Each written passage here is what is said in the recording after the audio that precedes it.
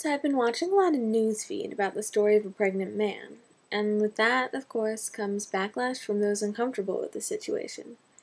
Generally right-wing conservatives.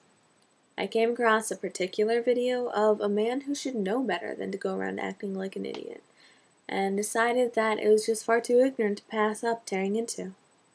Now, before I go any further, let me just say, from now on, no one is going to refer to Thomas as she or, God forbid, it.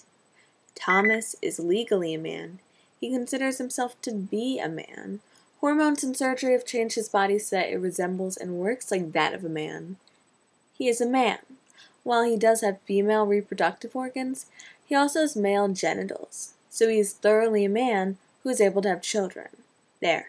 I've cleared up the confusion for you. There's no longer a need to use ambiguous or incorrect pronouns anymore. So let's continue.